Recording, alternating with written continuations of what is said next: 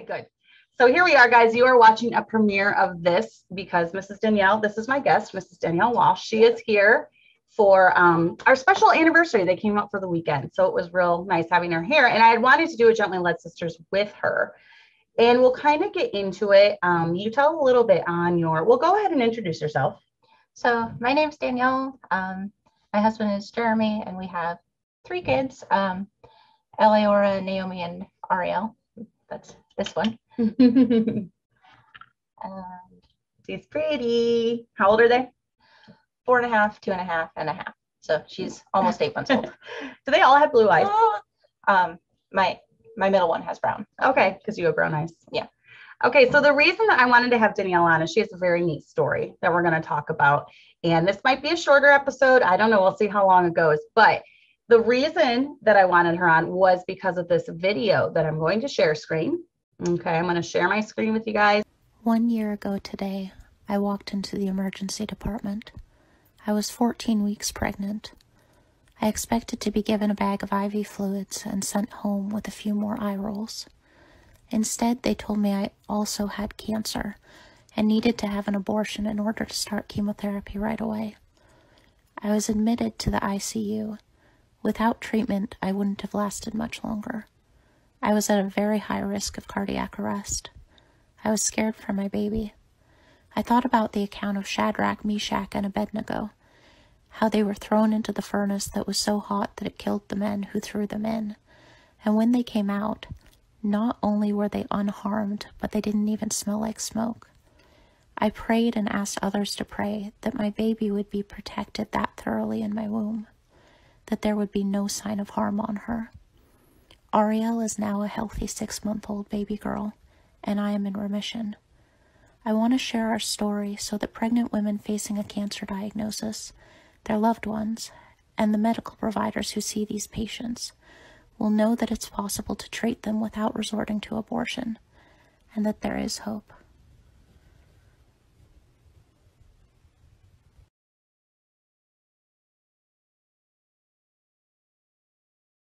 So as you can see, that is why it got my interest. So we're going to talk a little bit about your story. So you said you went in at 14 weeks. What kind of symptoms were you having? Okay, so yeah, when I'm pregnant, I have hyperemesis. Okay. And so I was regularly going like 24 or even 48 hours without being able to keep anything down at all. And oops, it restarted. Okay, sorry about that. Okay, go ahead. So you weren't able to keep anything down? Right, so I just went in for IV fluids, and they just sort of, they don't really get it because like morning sickness is normal when you're pregnant. And so they're like, that's normal. And I'm like, it's not normal to go like 48 hours straight, but they don't listen. They think you're being dramatic. Right. And then they hand you papers saying like, come in if it's been more than 12 hours. But anyway, so, and several months before I even got pregnant, I had been having like tachycardia. And so I went in and they gave me a heart monitor for like, that just stayed attached for like 2 weeks. Is that like a regular rhythm of the heart, or what exactly is that? It was like a monitor that you just like, it stays like taped to your chest for 2 weeks. But you were having problems with what? With your heart? Yeah, it would just randomly start beating like super fast. Okay. And they told me like, they looked at the results and they said, everything looks normal, just like, it's like a nuisance thing. Like, don't worry about it. Right. And so, and I had mentioned that I also had like some pain, like, and I'm like, I don't know if it's my heart or if it's my lung, like, it might be nothing type thing. Right. And so, and then COVID happened. And so I tried to like sort of get follow up, and it just sort of didn't really happen. And I was like, okay, whatever. It's probably. So it started out with heart problems, basically, or irregular rhythm. And then you said pain. You were having a little bit of pain. Oh, I gave it to her. It's okay. Oh, okay. Give her something to play with while she's sitting here. Yeah. Well, so anyway, trying to think. That's okay. So it's hard to think back about all this stuff. Yeah, because it was a while ago at this point. But anyway, my heart rate just sort of kept you know, getting kind of faster. Mm-hmm. And I'm like, this can't really be normal because, you know. And so I went and I talked to a doctor because I was talking to her about like the hyperemesis and stuff, and she was trying to figure out how to help me. And I told her also, like, you know, I had like a cough when I lied down. Okay. And it just kept getting worse. Like when I laid down, I would cough, and it's like I can't even like sleep. It got to a point where like I couldn't even sleep at night. And like, you ever like open a jar or a bottle or something, and there's like sort of like a whizzing sound, like my lung was making that sound. Okay. And so I told the doctor this, and she's like, yeah, it sounds like maybe you have silent reflux, maybe you have a hiatal hernia. It might be good to go to the chiropractor and see if you can sort of like, you know, adjust things, and maybe that'll help with the hernia. And so I was like, okay. And, you know, I had also told her like I'm super out of shape, and I figured that's because I'm not eating or drinking because I'm just throwing everything up, and I'm not sleeping, so of course I'm exhausted. But, you know, yeah. And also when she mentioned the chiropractor, I'm like, oh well, yeah, I needed to make a chiropractic appointment anyway because my shoulder was hurting super bad, and I don't know what I did to my shoulder. So I go to the chiropractor, and he's like, this sounds like a lung problem, you know. And the doctor she just forgot to listen to my lungs. So after going to the chiropractor, she forgot to listen to your lungs. Yeah, because doctors are human too. I guess, you know. And so the chiropractor's like, this sounds like a lung problem. And I had gone like, you know, a full day without keeping anything down again. And so I tried to go to the urgent care, and they said, well, we're out of IVs. And, you know, I had tried. Did you have a doctor or midwife at this time? Like an OBGYN or something? Yeah. But she's like, nope, not taking it. You know, I tried to make an appointment to go in and get like an IV just like in the office. And they said, well, I got a triage nurse on the phone. And she said, we don't, you know, it's too late to get you in today. And, but it sounds like you maybe should go in. Right. Yeah. So I'm just going to refer you to the ER. Just go to the ER. I didn't want to go to the ER because they act like I'm wasting their time when I go in. Yeah. And so I went in, and they're like, your resting heart rate is 141. And I'm like, yeah, it does that. Do you have like an answer for that? Like, are you going to look at that? That's like me after a really hard workout. Yeah. Well, so I've just been sort of being told all this stuff was normal the whole time. And so I'm like, okay, so, you know, and so then they're like, we need to give you a chest x-ray. And I'm like, I'm pregnant. I like, you know, I was afraid of the x-ray. Little did I know. And so then they took the x-ray, and they told me, you have an enlarged heart. And you have a lot of fluid in your right lung. So we need to do a CAT scan. And then I was just, you know, still worried. Okay. I didn't want to do the CAT scan, but it's like, you have to at that point, you know?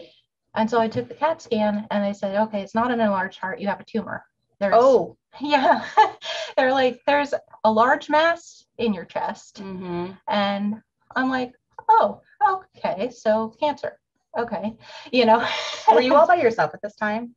Yes, because COVID. So my husband was with my other two kids, and, you know, they weren't allowed to come in. And so, you know, I had to tell my husband over FaceTime that I had cancer. Oh, man. And, you know, I'm asking him, I'm like, how large is the mass? They're like, we can't tell you that, but it's not small. And that's scary. So I, you know, and one of the doctors told me, like, you know, this is going to be very complicated. We're going to transfer you to main campus, and we're going to figure this out. And I'm like, okay, you know, we're going to figure this out. And so, you know, my husband, like, gave the kids to his parents, which was a blessing that they could, you know, be there for the kids and make things a little more normal for them. Because at this point, you know, Naomi was just 1.5 years old, and she was not weaned yet.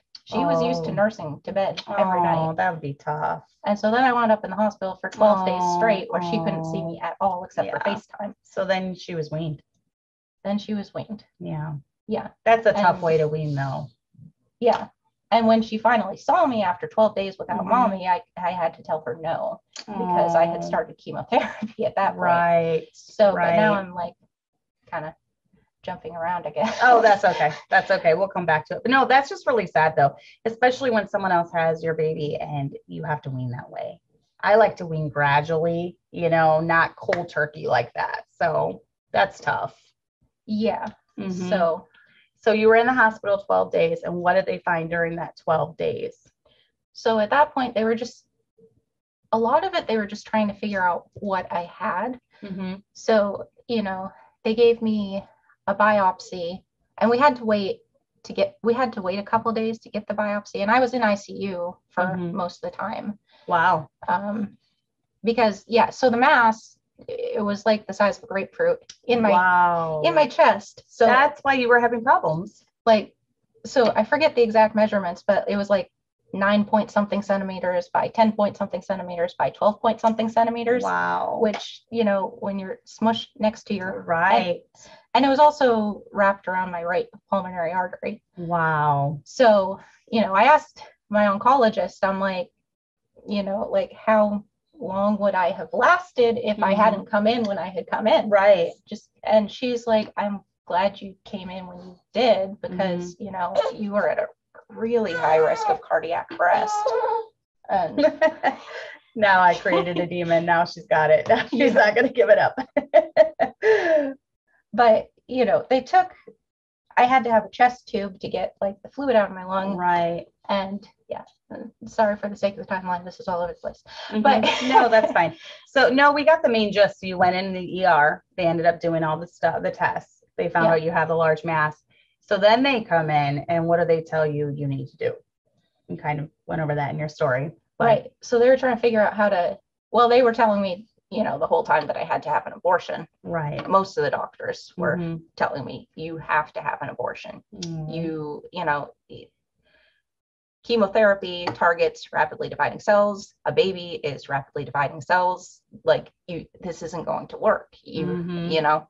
And I'm like, I'm just scared for my baby, at this point, I don't even care that I have cancer. I'm just afraid of what's going to happen to my baby because the doctors have what's best in their mind and they're not listening to the fact that the baby is the priority to me. Because one of the doctors even told me, they're like, the baby's not my patient, you're my patient. Right. And I'm like, well, so much for my body, my choice, right? Right. Because that was not what I wanted as the patient, So they said, you need to abort. Yeah, because they're like, we're going to have to give you chemotherapy. We're going to have to, one of the doctors is like, you have to have a PET scan. You have to. And I didn't have a PET scan and that was fine. But, we did MRI without contrast and that was fine, But I don't know. It was just sort of like an uphill battle because they had to diagnose me and in their mind, the baby's going to die. And in my mind, I'm like, okay, I know you have to do testing to treat me, but we need to do testing that's not going to hurt the baby. And they didn't really care about that. Right. So I had 2 biopsies because the first one failed. And so when I went in for the second biopsy, they had transferred me to the main campus at that point. And the doctor came in who was going to do the biopsy. And, I wanted to make sure that everything was on the same page. So I'm like, you know that I'm pregnant, right? And he's like, you're still pregnant? We're going to have to do the procedure differently then. And so you really have to advocate for yourself every step of the way because, are there great doctors who listen? Yes. But are there also doctors who think they know what's best and are going to do things their own way? Yes. Or, there's, people tend to just blindly trust doctors. And I'm not saying all doctors are bad. Of course, there are great doctors, but you got to realize that everybody's human, Right. Yeah. And that's the thing too. I feel like I've read many, many stories where women decide to have abortions because they find out a cancer diagnosis or something like that. And I think doctors just nowadays just expect, well, she'll just get rid of it. You know, she's not going to try to carry this baby, you know, full term or whatever. Right. So when they decided to do the chemotherapy, now did you just do chemotherapy while you were pregnant with her? Or did they didn't try to shrink the mass like by radiation or anything, or did they try to do radiation? No. I mean, with technology's advancements and everything, like different doctors do things differently. What my oncologist recommended was that we didn't actually need to do the radiation. But I had asked, you know, a bunch of questions like, can we do surgery? And he's like, no. And, you know, and part of it, I don't know. They told me they were going to have a meeting to discuss my case. And I'm like, can I come to the meeting? You know? And they said, no, you can't come to the meeting because like we discuss multiple patients at these meetings. And so you can't be there. And isn't that weird? They're discussing you and you can't even be there. Yeah. Well, and because there's also the assumption that I'm like this religious bumpkin who doesn't know anything because I'm trying not to kill my baby. Right. And so they, you know, I don't know. I feel like not all of them. I'm not painting all of them with this picture. I had great doctors involved in my care and, you know, they helped us through it. But there was, you know what I mean? Right.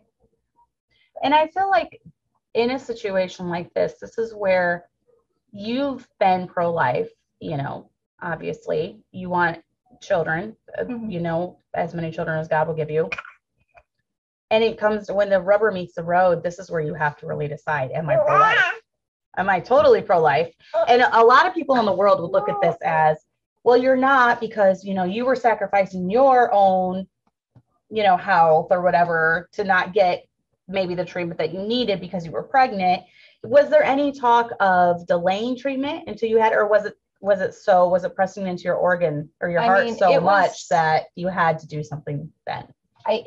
There wasn't any time to wait to do anything. Right. I had tried, you know, a lot of you are familiar with Paul Wittenberger, and you've maybe seen, you know, some of like the Gerson therapy, if you're familiar with that at all. And I had contacted a Gerson practitioner, and they told me, you know, that I was contraindicated to do that.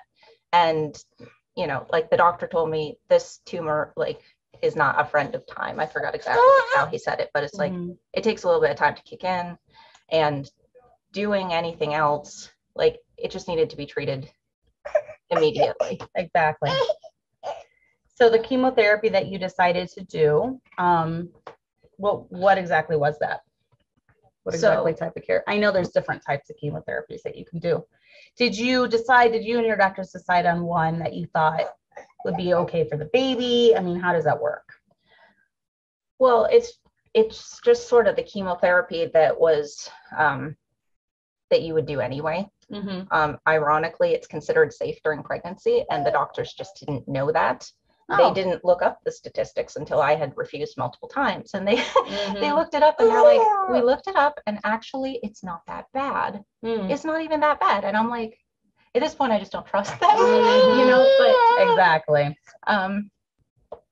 But yeah, she's getting sleepy.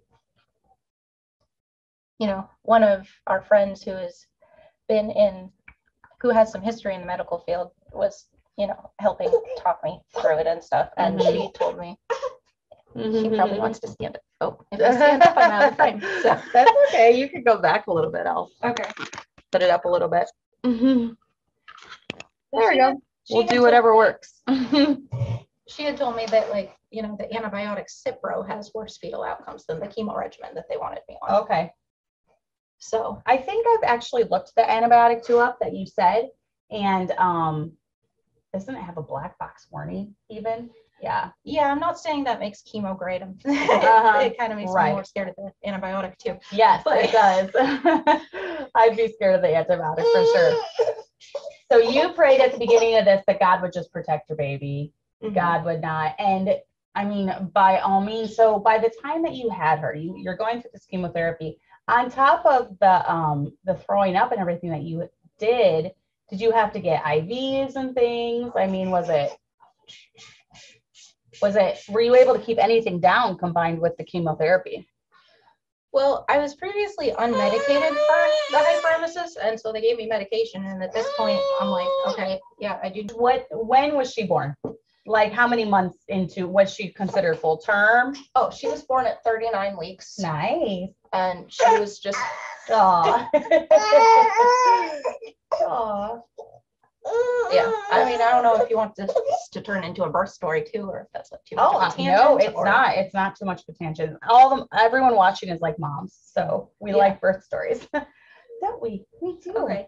Well, so she was my third born, and so I had, you know, in my mind an idea of what labor is like, and she sort of did something else. Everyone's different.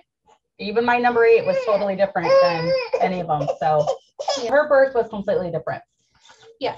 So, you know, I actually went to the OB like the morning that she was born, but I just sort of didn't really think anything of it. I felt like a lot of pressure, and I just was like, you know, it didn't feel like contractions. You know, I talked to the OB and whatever. So I went home, and then like the pressure started to have a pattern. Yeah. And it didn't feel like what I remembered contractions to feel like. So it's like, oh, I have really uncomfortable pressure that's going on and off. I think these are contractions, and how do I not know what contractions feel like? Because this is my third child, but it was different, you know? And so the contractions were coming, and it just only felt like pressure to me.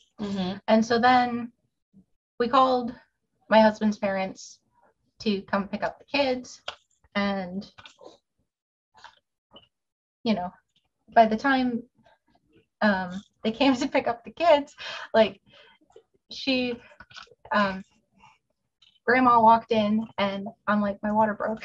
That was fast. And I tried calling the OB, and it like didn't go through. And, you know, they, you know, really grandma came and got the kids out just in time. And so, you know, at one point I'm like, I told my husband, call an ambulance. And so he did. And, you know, they walk in the door, and like when they're opening the door, I'm like, I'm pushing. And so, yeah. Wow. And then that really caught me by surprise, because then I had 6 masked men in my bedroom. Right. Yeah. That was not what I had signed up for. Were you planning a home birth? No, because I had gone through chemotherapy my whole pregnancy. Right, and exactly. So normally I'm all for home birth, but like this seemed a little more than a little questionable. Exactly. So, you know, but they came in, and labor is weird. So I was trying to speak at a normal volume, but it was coming out as screaming. And so they were like, ma'am, you need to calm down. Oh, that's funny. Telling that to a woman having a baby. Come on. What were they thinking? Well, yeah. And so anyway, you know, they like put me on the stretcher, and I'm like pushing while they carry me to the ambulance. And then, you know, they put me onto the ambulance, and my husband's like trying to drive separately to drive to the hospital. Right. And then, you know, they keep checking me, and they're like, you know, is she crowning? No. Is she crowning? No. Is she crowning? Yes. And they're like, do you want the dad? I'm like, yes. And so they went and they went and got him, and, you know, he came back, and she was already born. So he missed it, unfortunately. Oh, so she was born in the ambulance? She was born in the ambulance. Oh, that's funny. Before it even started moving. Oh, oh my goodness. Yeah, right outside our house. So that's so funny. Man, she's one for the books, I'm telling you. Yeah. Everything that you went through with her, that is hilarious. And then her umbilical cord was like in a double knot too. Oh, wow. I've had one with single knots, but not double. Yeah. Wow. That's crazy. So after you had her, by this point, you've been through chemotherapy for what, 6 months or so? 5 months, give or take. So did you keep on doing chemotherapy after she was born, or? No, the timing just so happened to work out that I went through the full 6 months of chemotherapy, like from like how was it? I think I was about 16 weeks when I started. Okay. Ish, because I was like 14-ish when I went in and in the hospital for 12 days. Mm-hmm. So I was around 16 when I started. Okay. And then I think I was like, okay, my last chemo was January 11th, and she was born 9 days later. Yeah. So. Okay. And by that time, if the mass was gone, it shrunk it that much? It wasn't gone, but it was dormant. I don't know. They said it's basically like, I still had one like the size of a ping pong ball in there. Like they said like 4 centimeters.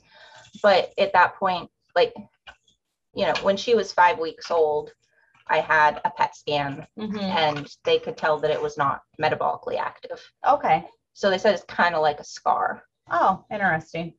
That's a miracle though. And according to, I mean, did they have to do tests on her to see is she okay, or was it just kind of assumed that she was fine when she was born? They weren't too worried about her. They wanted to do like a ultrasound of her heart.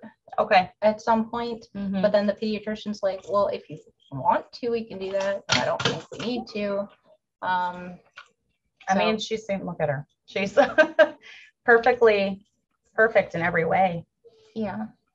So what would your advice be to women that are facing this? They have this cancer diagnosis, they're pregnant, they're in their first, second trimester. Now it's a game. First, second trimester, whatever. What would be your advice to them? Okay. Well, I mean, you got to do whatever you're comfortable with. You know, I'm not a doctor, obviously.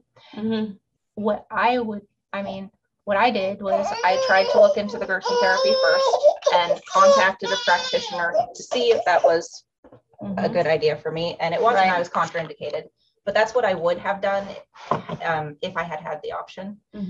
And then there's also a foundation called Hope for Two. And they are a great resource. So if you're pregnant and you have a cancer diagnosis, then Dr. Cardonic is the expert to help you through that and help you know what's going to be safest for mom and baby, what your options are. Right. Good. I can't imagine being faced with that, with the whole, you know, having a cancer diagnosis. But as you can see, you know, I think she's a miracle. I think it's a miracle that you went through that. Yeah. And you did chemotherapy and all that, and she came out, you know, like she did. So, but we're probably going to wrap it up just because she's getting fussy. So thank you very much for sharing your story. If you guys have any other questions, if we skipped around a bunch, sorry, you know, we had the baby and everything. So just leave the question down below. Definitely ask her anything. She'll try to answer it. I think we got the gist of it though, you know, just the fear and the concern, obviously, when you're diagnosed, you know, at 14 weeks with this cancer. And I truly believe that God protected her. I mean, just like, you know, Shadrach, Meshach, and Abednego in the fiery furnace. Yeah, I truly believe that God did protect her. And it's amazing that we even have medicines that will shrink the tumor, but yet she was okay. That's amazing to me that we do. So thank God for the ones that have researched that. But we will talk to you guys later. And thank you for coming on. Yeah, thank you for having. Say bye-bye. Say bye-bye. Say bye-bye. It's like whatever.